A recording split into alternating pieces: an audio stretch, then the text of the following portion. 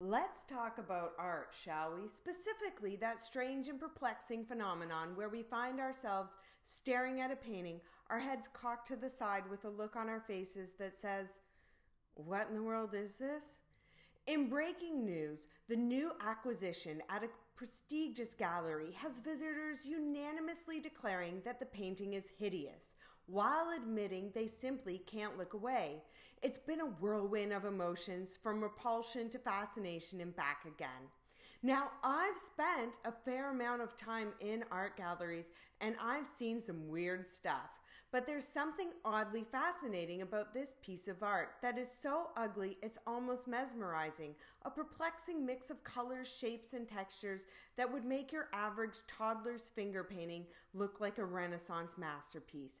A painting that makes you think, this is absurd, I could do this, and yet you can't look away.